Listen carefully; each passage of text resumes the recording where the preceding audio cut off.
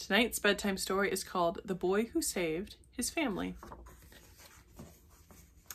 Once there was a boy named Joseph. He was one of 13 children. Their father was Jacob. Their family had lived in the land of Canaan ever since their great-grandfather Abraham. Jacob owned many animals. His children took care of the sheep and goats. Jacob loved Joseph best of all his sons. He gave him a long coat with long sleeves, then showed that Joseph was to be the leader. The boy was very proud of his coat. His brothers could see that their father loved Joseph more than any of them, and they hated Joseph because of this. Once, Joseph told his brothers, "I dreamed that we were tying bundles of wheat. Your bundles bowed down to mine." This made the brothers angry. Another time, Joseph told them, "I dreamed that the sun and moon and 11 stars bowed down to me. Do you think we will bow down to you?" The brothers laughed.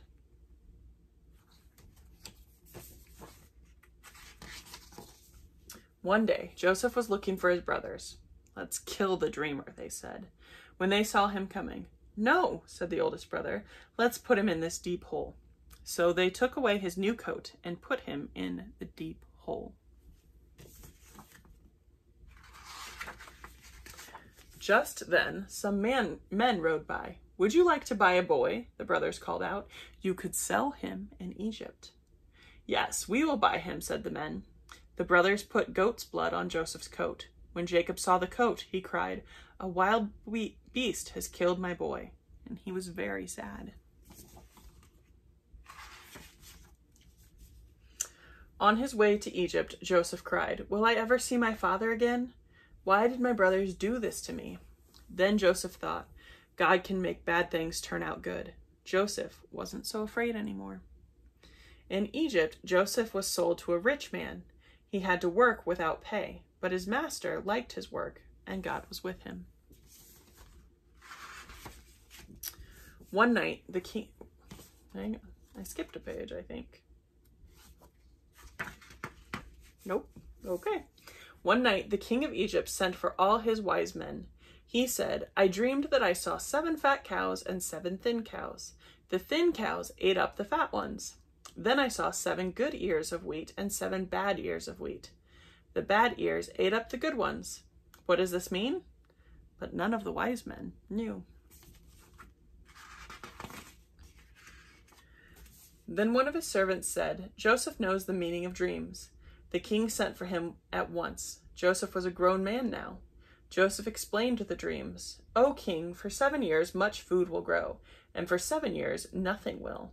Store up food in the good years, and then there will be food for the bad years." "You are very wise," the king told Joseph. "Take care of things for me." The king gave Joseph new clothes and the king's ring and carriage. Soon, the 7 good years came. Everything grew so that Joseph had to have new barns built to store the wheat. Then came the bad years, but people could buy food from Joseph. So Joseph's big brothers came too. They bowed way down before him. They did not know he was Joseph, but he knew them. "You are spies," he said. "Oh no, sir," they cried. "We have come only to buy food for our family." "No, you are spies," Joseph said. "Put them in jail," he ordered. After 3 days, the brothers were taken back to Joseph. "Now we are paying for what we did to Joseph," they whispered, afraid. Joseph heard what they said, and he felt sorry for them. "I am Joseph, your brother," he cried. "I am not angry with you anymore. God brought me to Egypt to save us all from hunger." The brothers were so happy. They had long been sorry for what they had done to Joseph. They went to get the whole family. And how happy Jacob was. "Lord," he cried, "you are taking such good care of us." God said, "I shall go with you to Egypt. Someday I will bring your family back and give them this land." Jacob and his children moved to Egypt. Joseph cried for joy when he saw his father. The family got sacks of flour and good grass land for their animals, and God was with them. But one day they would return home. The end. I'll see you tomorrow. Bye.